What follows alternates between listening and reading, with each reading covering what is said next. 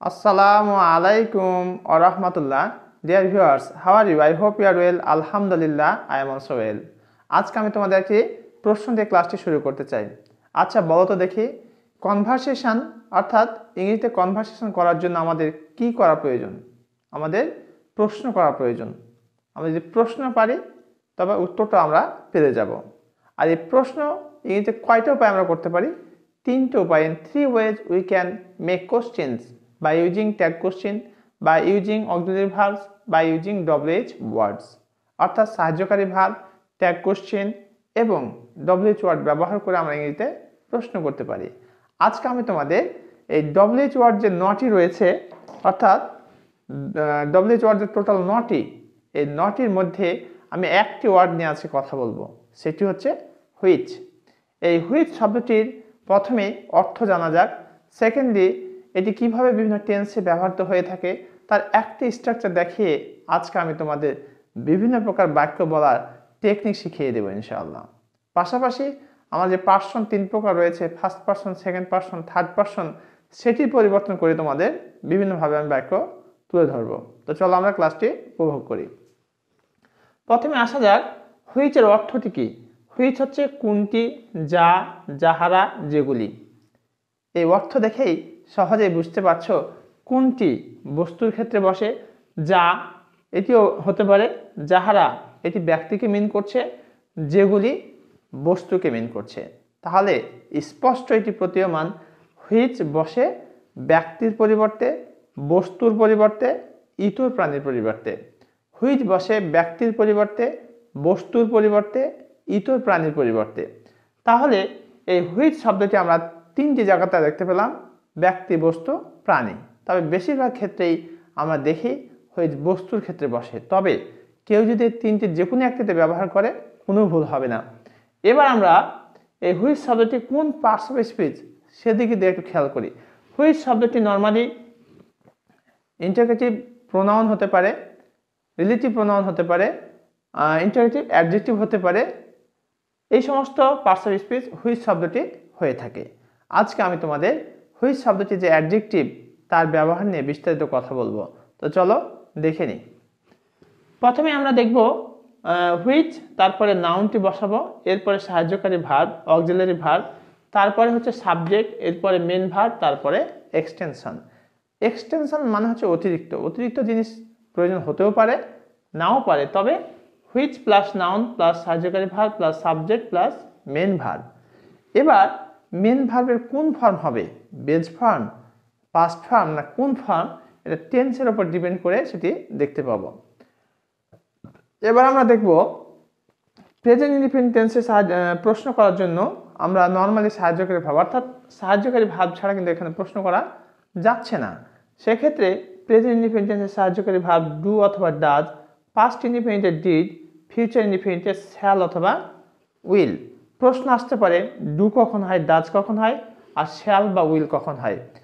Do ডাজটা বসে তোমার third subject যদি থার্ড পারসন সিঙ্গুলার নাম্বার হয় তাহলে ডাজ হয়, আর ফার্স্ট পারসন আই এবং উইলের পরে হয় শ্যাল, বাকি সকল ক্ষেত্রে হয় উইল। এবার আসা যাক পার্সন কয় প্রকার। পার্সন হচ্ছে 3 প্রকার, আই উইল, তারপর second person you, third person হচ্ছে he she they. He she third person singular number, দে হচ্ছে থার্ড পারসন প্লুরাল নাম্বার। এতক্ষণ পর্যন্ত আমরা ভার্বের প্যাটার্নটি দেখলাম, পার্সন দেখলাম, আর আমি এখানে এই বাক্যগুলোকে বিভিন্নভাবে ব্যাখ্যা করার জন্য আমি কয়েকটি ভার্ব নিয়েছি, একটা লাইক, একটি বাই, একটা গিফট। এবার আসা যাক বাক্য দিয়ে কিভাবে করে আমরা ডব্লিউএইচ কোশ্চেন তৈরি করতে পারি আর বিভিন্ন উপায়ে বাক্যকে চেঞ্জ করতে পারি সেটি নিয়ে কথা বলা যাক। তুমি কোন বইটি পছন্দ করো, এটা হচ্ছে প্রেজেন্ট ইনডিফিনিট টেন্স। তুমি কোন বইটি পছন্দ করো, তাহলে এখানে আমরা প্রথমেই ডব্লিউএইচ ওয়ার্ডটি বসাই দিই হুইচ, এরপরে নাউন, তাহলে বইটি, হুইচ বুক। যদি বইয়ের কথা বলা হচ্ছে এখানে হুইচ বুক। এবার সাহায্যকারী ভার্ব প্রেজেন্ট ইনডিফিনিট টেন্সে কি নিব, ডু নিব, কারণ এখানে সাবজেক্ট আছে you. Third person singular number যদি হতো হি অথবা সি বা এ জাতীয় তাহলে ডাজ হতো, কিন্তু যেহেতু এখানে সেকেন্ড পারসন আছে অর্থাৎ থার্ড পারসন সিঙ্গুলার নাম্বার নেই, সেহেতু আমাকে ডু ব্যবহার করতে হবে। হুইচ বুক ডু, সাবজেক্ট হচ্ছে ইউ, ইউ বসাই দিলাম। আর পছন্দ করার ইংরেজি হচ্ছে লাইক, এই যে এখানে লাইক নেওয়া হয়েছে। Which book do you like. Dear viewers, একটু মনোযোগ দিয়ে খেয়াল করো। Which book do you like, তুমি কোন বইটি পছন্দ করো। এখন যদি আমি বলি তুমি কোন জামাটি পছন্দ করো, হুইচ ড্রেস, তাহলে এখানে বুকের জায়গাতে কি হয়ে যাবে, dress. Which dress do you like, তুমি কোন কলমটি পছন্দ করো, which pen do you like, তুমি কোন ল্যাপটপটি পছন্দ করো, which laptop do you like. এইভাবে করে তুমি অনায়াসেই ভ্যারিয়েশন নিয়ে আসতে পারো, and you can make hundreds of sentences by using this technique. এবার দেখো পাস্ট ইন্ডিপেন্ডেন্সে কি ঘটনা ঘটছে। তুমি কোন বইটি পছন্দ করেছিলে। তুমি হয়তো লাইব্রেরিতে গিয়েছিলে, তোমার বন্ধু বা বান্ধবী জিজ্ঞেস করছে, আচ্ছা বন্ধু তুমি লাইব্রেরিতে গিয়ে কোন বইটি পছন্দ করেছিলে, তাহলে এটা পাস্ট ইন্ডিপেন্ডেন্স। চিনব কি করে, বাংলা কেসে ছিল, ছিলাম, ছিলেন, ছিল, ছিলাম, ছিলেন এ ধরনের যদি চিহ্ন থাকে তাহলে সেটি হয় পাস্ট ইনডিফিনিট টেন্স। তুমি কোন বইটি পছন্দ করেছিলে, প্রশ্ন করছে তুমি কোন বইটি পছন্দ করেছিলে, তাহলে এটা পাস্ট ইনডিফিনিট টেন্স। তাহলে পাস্ট ইনডিফিনিট টেন্স সাবজেক্টের ভাব হচ্ছে কি, ডিড। তাহলে হুইচ বুক, সাবজেক্টের ভাব এবার নেব ডিড, যেহেতু past indefinite tense. Which book did, subject হচ্ছে you, which book did you, আর পছন্দ করে নিয়েছে like, which book did you like. Which book did you like, এখানে ছিল ডু ইউ লাইক, এখানে হচ্ছে did you like. Did past form হওয়ার কারণে লাইকটির বেজ ফর্ম বসাতে হবে। তাহলে which book did you like, এখন যদি বলি আমি তোমাকে যে তুমি কোন জামাটি পছন্দ করেছিলে, which dress did you like, তুমি কোন ঘড়িটি পছন্দ করেছিলে, which watch did you like, তুমি কোন টিভিটি পছন্দ করেছিলে, which TV did you like. তাহলে বুঝতেই পারছো কত সহজেই আমরা আমাদের মতো করে বাক্যগুলোকে তৈরি করতে পারছি। এবার আসা যাক ফিউচার ইনডিফিনিট টেন্স। তুমি কোন বইটি পছন্দ করবে, বাংলা ক্রিয়া শেষে বে ব বেন, বাংলা ক্রিয়া শেষে বে ব বেন থাকলে সেটা ফিউচার ইনডিফিনিট টেন্স হয়। তুমি কোন বইটি পছন্দ করবে, তাহলে এখানে আমরা কি বসাবো,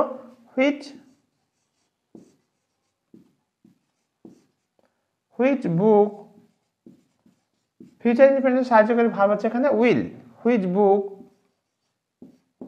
উইল ইউ লাইক।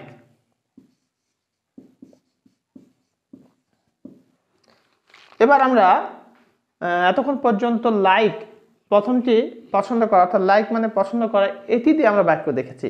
এখন যদি আমি এটা বলি বাই দিয়ে, মানে লাইকটাকে রিপ্লেস করবো কি দিয়ে, বাই দিয়ে। বাই মানে কি, ক্রয় করা। তাহলে তুমি কোন বইটি ক্রয় করো, এখানে কি করবো আমরা,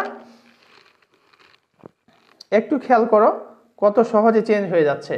এখানে পছন্দ করাকে আমরা এখন চেঞ্জ করে দিব, এখানে কি বসাবো, পছন্দ করাটাকে শুধু চেঞ্জ করবো আমরা।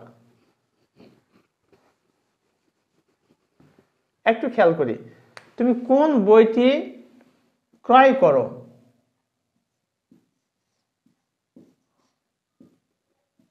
তুমি কোন বইটি ক্রয় করো। তাহলে হুইচ বুক ডু ইউ লাইকটা এখন চেঞ্জ হয়ে যাবে, তুমি কোন বইটি ক্রয় করেছিলে, ক্রয় করেছে, তুমি কোন বইটি ক্রয় করবে। তাহলে এতক্ষণ পর্যন্ত ছিল পছন্দ করা, সেটাকে রিপ্লেস করলাম কি দিয়ে, আমরা এখানে রিপ্লেস করলাম ক্রয় দিয়ে। তাহলে এই ভার্বটা শুধু চেঞ্জ হয়ে যাচ্ছে, এখন বাকি সকল ইনফরমেশন ঠিক থাকছে।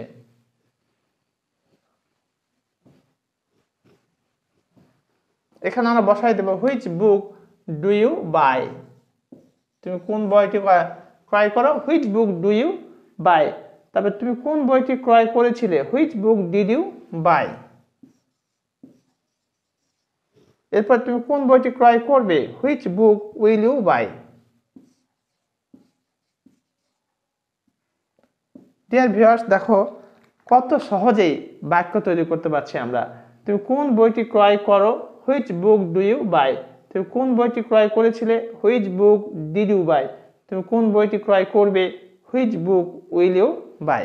এখন তোমার একটা প্রশ্ন হতে পারে, খালি ইউ দিয়ে বারবার দেখানো হচ্ছে, তো অন্য কোনো পার্সন দিয়ে দেখানো হচ্ছে না কেন? হ্যাঁ, আমরা এবার চেষ্টা করি অন্য পার্সন দিয়ে। যেমন ধরে নাও তারা বা তাহারা, এখানে তুমি না দিয়ে যদি এখন দেখি তারা কোন বইটি ক্রয় করে, তারা কোন বইটি ক্রয় করে, তাহলে এখানে কি হবে?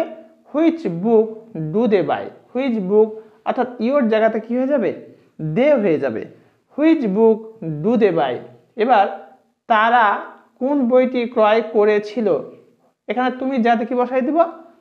তারা বা তাহারা, তাহারা কোন বইটি ক্রয় করেছিল? Which book did they, your জায়গাতে কি হয়ে যাবে? দে হয়ে যাবে, দে বাই। তাহারা কোন বইটি ক্রয় করবে? Which book will they, your জায়গাতে কি হবে? দে হয়ে যাবে, which book will they by. এখন দে না দিয়ে কোনো ব্যক্তির নাম যদি আমরা বসাই তাহলে কি ঘটনা ঘটবে একটু খেয়াল করো। যে রহিম কোন বইটি ক্রয় করে, এখানে আমি কি বসলাম? রহিম।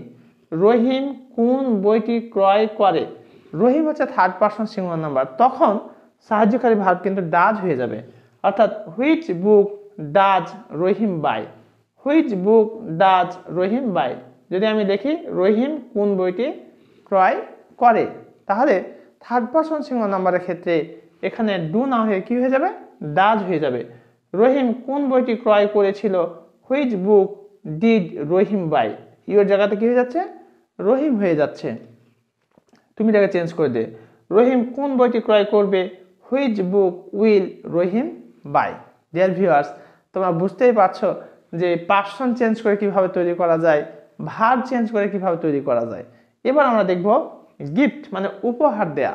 গিফট মানে উপহার দেয়া, এটা ভার্বও হয় নাউনও হয়। গিফট মানে উপহারও হয়, আবার গিফট মানে উপহার দেওয়াও হয়।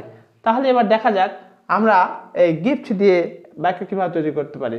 তুমি কোন বইটি উপহার দাও, তুমি কোন বইটি, which book do you gift, তাহলে হুইচ বুক উপহার দেওয়া,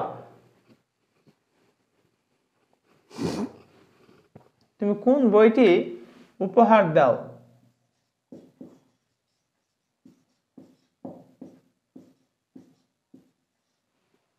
তুমি কোন বইটি উপহার দিয়েছিলে।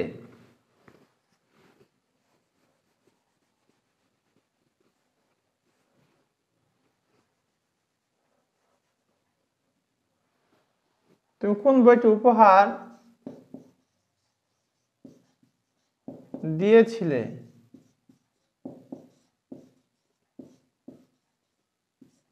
আর তুমি কোন বইটি উপহার দিবে।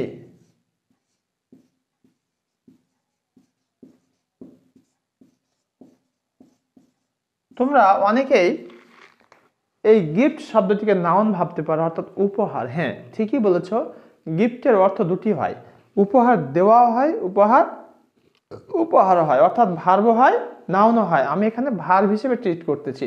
দেখো, তুমি কোন বইটি উপহার দাও, তুমি তোমার বন্ধুকে বলছো, আচ্ছা বন্ধু, তাকে তার বার্থডেতে তুমি কি বইটি উপহার দিয়েছো, বা কোনো একটা অনুষ্ঠানে বা কোনো একটা উপহার দেওয়া, বা কোনো প্রতিযোগিতাতে বলছো তুমি কোন বইটি উপহার দাও, তাহলে which book do you gift, বাইরের জায়গাতে কি হয়ে যাবে? এখন গিফট হয়ে যাবে। কত সহজে চেঞ্জ করা যাচ্ছে দেখো।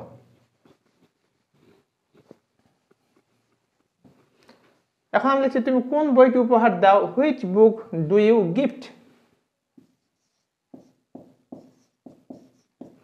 এবার দেখো, তুমি কোন বইটি উপহার দিয়েছিলে, which book did you gift. তুমি কোন বইটি উপহার দিবে, which book will you gift.